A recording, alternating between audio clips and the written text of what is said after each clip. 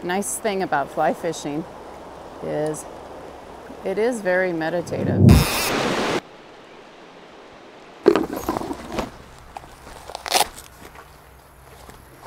There we go. You have to pay attention to everything because you look at the sun angles, you look at where the shadows are, you look at what's going on the water.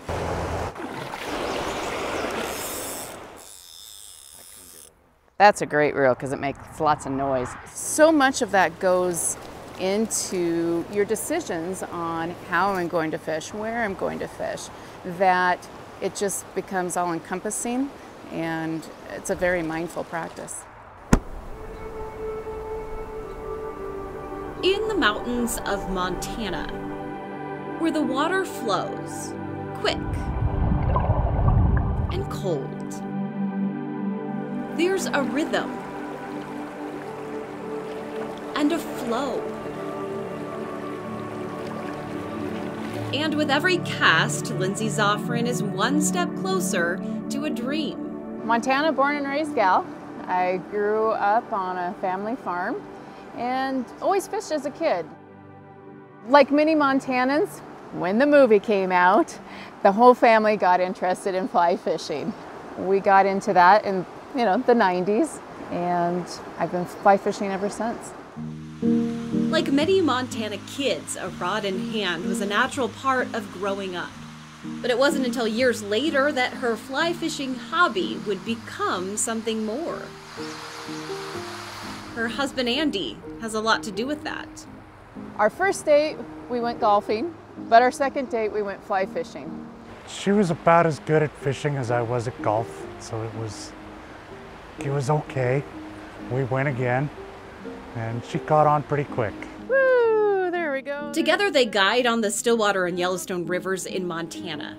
And every time she reels one in, she continues to gain something even an expert angler can see as valuable. This is a really special opportunity. An opportunity reserved only for 6 women across the country. Lindsay is one of them. As a kid, I was always very active in sports, and so was my family. I come from a very competitive family. I never honestly thought I would have the opportunity to compete on a world level. Now for this step, I need to get the glasses. With this, it's years of experience that have gotten me to this level. That level is the U.S. women's fly fishing team. The competition is set for 2020 in Europe, but it was canceled this year because of the pandemic. It will be the first lady-specific world fly fishing competition yet. Part of the adventure is just getting to the river. It's a great opportunity to have a women's team, to meet women from across the country that have the same passion about the river and the fish that I do is really rewarding.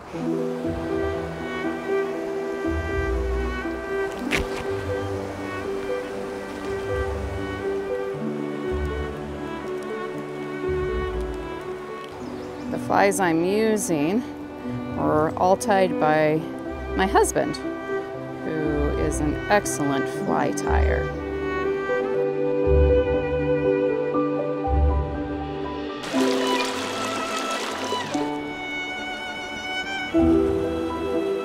It's a skill she's developed and learned over time. I'm working really hard and training. It's also something she's learned from her husband. My coach, Andy, my husband, has me on a good schedule of making sure that I'm doing my training. Andy has encouraged and supported her in her mission to compete. He's really instrumental in getting me to this level. Very proud of her, and I hope she goes and wins every one. Hope that she can come back and teach me things I haven't learned yet. When she's out on the water and casting a line, there's a lot on her mind. But fly fishing has a way of clearing the fog. But aside from dreams of a world title or perhaps even Olympic medal one day in the sport of fly fishing, She hopes to cast this widely loved sport in Montana onto a national stage. It's honestly something I'm still wrapping my head around, that I have the opportunity to make that happen. In Red Lodge, Andrea Lutz, There's a rainbow. MTN News.